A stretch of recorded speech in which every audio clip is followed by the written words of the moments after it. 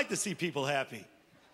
It's hard to measure happiness, though. I think if you get a couple of little victories during your day or during the week, it's enough to keep you going, you know? You just got to recognize them and appreciate them. You might be a little happier. Little victories. Like when you're at the mall. It's Christmas. You're trying to park. You're just circling. And you get all the way up to the front and someone's just pulling out. Yeah, baby! That's what I'm talking about.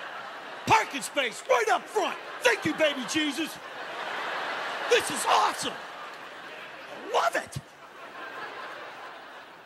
Look, you're at the grocery store. You're trying to make the game. There's only one old lady in front of you, but she pulls out 100 coupons.